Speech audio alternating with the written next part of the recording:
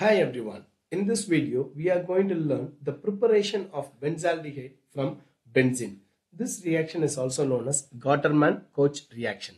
Let's write the structure of benzene first.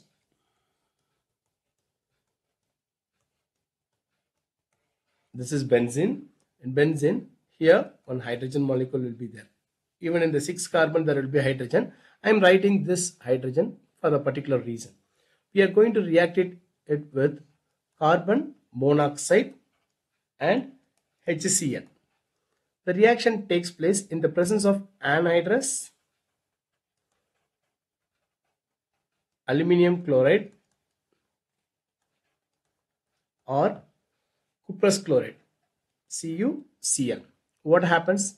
This CO, this carbonyl group, that is carbon monoxide, will get attached to this carbon. Okay, so we get here the C double bond O, and this hydrogen will be attached to this carbon. What happens? We get benzaldehyde. Let's write the name for this structure. This is benzene.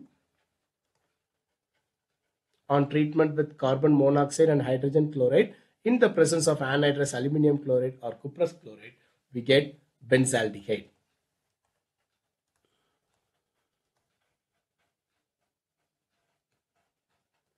Let's summarize the reaction. When benzene is treated with carbon monoxide and hydrogen chloride in the presence of anhydrous aluminium chloride or cuprous chloride, it gives benzaldehyde. This reaction is also known as Gattermann-Koch reaction. Thank you.